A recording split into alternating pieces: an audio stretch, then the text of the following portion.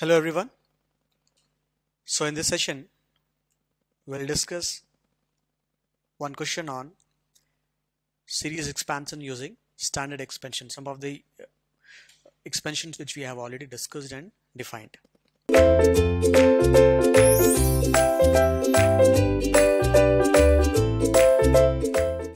So it says e to the power x cos x is equal to 1 plus x minus 2x cube by 3 factorial minus 2 square by 4 factorial x to the power 4 and so on. So what we are going to do is we'll check the expansions which we have already seen for some of the functions and then multiply and see what result we are finally getting. So the standard expansions which we have already seen is like e to the power of x is equal to 1 plus x by 1 factorial plus x square by 2 factorial plus x cube by 3 factorial and so on. Similarly, this cos x is given as 1 minus x square by 2 factorial plus x to the power 4 by 4 factorial minus x to the power 6 by 6 factorial and so on. So let's say this entire term is y. So y now is going to be this multiplied with this. So I'll write it as 1 plus x by 1 factorial, of course, x square by 2 factorial, x cube by 3 factorial, and now that we have fourth term also, so we can write it as plus x to the power 4 by 4 factorial. Let's keep it up to x to the power 4 since we have these terms into 1 minus x square by 2 factorial plus x to the power 4 by 4 factorial, and let's keep it till here because x to the power 6 will be higher order which we don't have, so we can keep it like this. Now either we can do like multiply all the terms and see what expansion we are getting, and we may drop the higher orders, or otherwise we can start picking up the factors for each of the coefficients like constant, like x square, x cube and so on. So either way we can do it. So let's multiply it and let's see we can simultaneously start dropping the higher order terms and then we can add all of it together. So starting from the constant, this 1 multiplied with this term, so it will be 1 minus x square by 2 factorial plus x to the power 4 by 4 factorial. Let's keep it till here.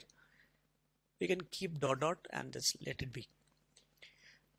Next is x by 1 factorial. So 1 factorial is simply 1, so x. So we'll multiply this factor x with this thing.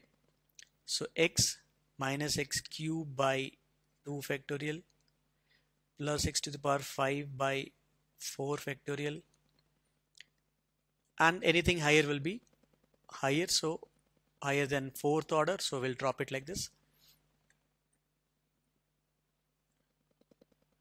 Next one is x square, which is having 1 by 2 factorial. So let's take this 1 by 2 factorial, which is 1 by 2 outside, and x square multiplied with all these terms.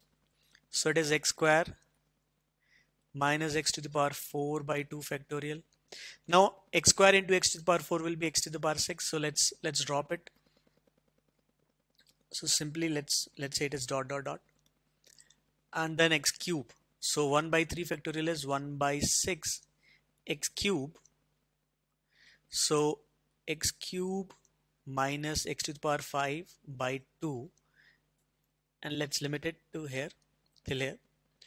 1 by 4 factorial is 1 by 24 for fourth term, and x to the power 4 multiplied with constant and x square. So x square and x4 will become x to the power 6. So let's drop it, and simply write x to the power 4 for this term and this term. Let's drop this one and higher order, right?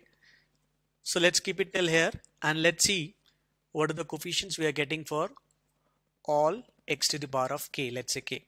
So the first term, which is constant here,